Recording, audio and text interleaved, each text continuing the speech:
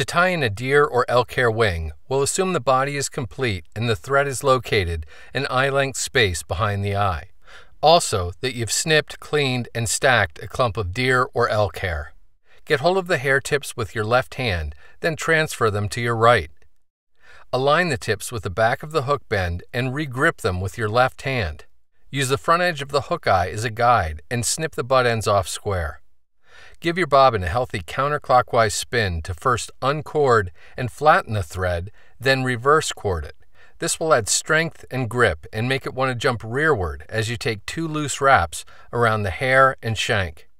Brace the hair to keep the bundle from spinning and pull straight up. Take another wrap around the hair and then drive the thread through the butt ends at a 45-degree angle. Pull the head back and take a couple of wraps behind the eye. Do a 4 or 5 turn whip finish, seat the knot well, and snip or cut your tying thread free. You should end up with a good-looking wing and a nicely shaped head on the fly.